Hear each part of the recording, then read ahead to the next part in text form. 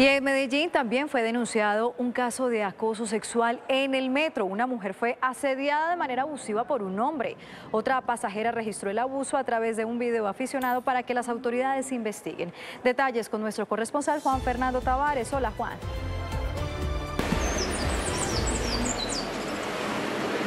Hola, muy buenas tardes. Ocurrió en la línea B del Metro de Medellín y fue una pasajera la que puso en evidencia al presunto abusador. Grabó a través de su teléfono móvil el momento en el que este hombre tocaba a otra pasajera.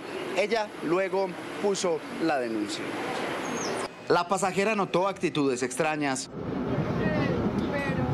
Vio que un hombre tocaba de manera abusiva a otra pasajera y comenzó a grabar con su celular. El señor tocándole la cola, obviamente, a esta muchacha, pero lo hacía muy sutilmente. Él la tocaba con el movimiento del vagón. Luego, al notar que la víctima se mostraba temerosa e intimidada, increpó al presunto acosador. Yo lo enfrento y le digo que qué estaba haciendo.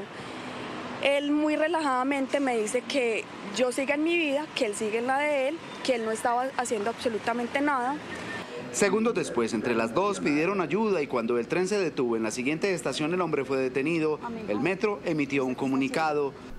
Rechazamos cualquier acto de intolerancia, acoso, agresión y o violencia, sea física, verbal o sexual. La empresa de transporte masivo recomendó además cómo debe actuar un pasajero en caso de ser víctima de un acoso como este.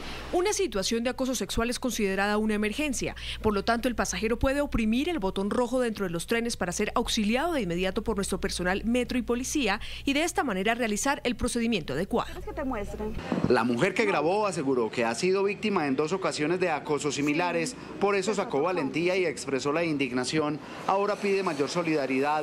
Asegura que la indiferencia de otros usuarios ayuda a los abusadores.